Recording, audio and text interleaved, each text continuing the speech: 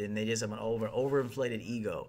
These are things you need to watch out for. Unless, look, a lot of guys say, I'm just looking to smash, though. But here's the deal with that.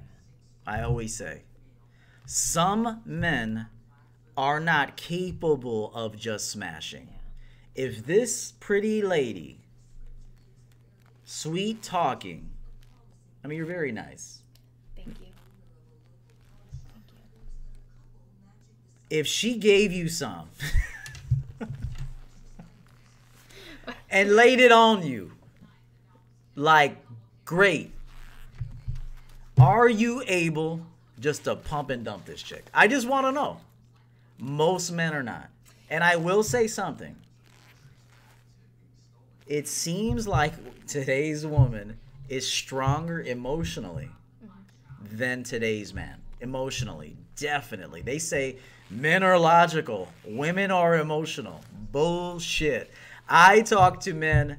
God bless all my clients. I love you. I would never reveal anything. And I don't even think you care if I did, because I think you know I'm just talking real anyway. Most women, when they're done with you, they're fucking done with you. On the other hand, when men are really never done. Or they can get done, but there's different ways a man can be done. They but usually leave the door open. Yes. Thank you for clarifying it. And again, I'm exhausted. I still wanted to make this video for you guys. Perfectly said. Men are really never done because, again, that thing down there is always doing some talking. Hit it again. Just hit it again. Invite her over. Just smash. Hit it again. Meanwhile, if a woman is done, is she done? She's done. Especially if you guys have been dealing with each other for a little while. Let's say if you've had some arguments, some disagreements, and she keeps taking you back, and then she tells you she's done. I would say she's done.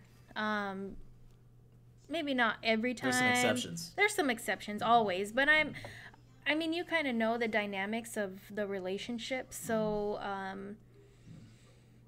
I mean, women can move on emotionally faster, I think, than Tell men. me your experiences with men where they were not very stable.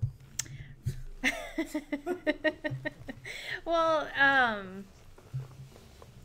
men just can't accept the fact that a woman doesn't want them necessarily. You know, we talked about that earlier. It's like if they're talking to 25 women, they want all 25 women to be all about them and nobody else. So it's like if that one woman in that 25 group says no, it's just unacceptable.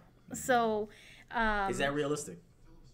Is what realistic? Is it realistic? Is it logical to think like that? No. Right. No. Right. Because of course somebody's gonna they're not gonna accept your bullshit. So it's not logical to think that you're going to pull in every woman. So that's why it's important to know what you want. We keep pounding that into their heads, but if you know what you want, then you can let people go faster if they don't want to be around you, if they're not suitable for your life. So when you don't know, if you're just operating on autopilot, talking to whoever it is that you see on the street and expecting them to be something to you, then you're never going to let go of those red flags. You're going to accept them. You're never going to say this is done. This is an end. Great answer. I was just very relaxed by your answer, and plus I'm tired as fuck. Yeah. All right.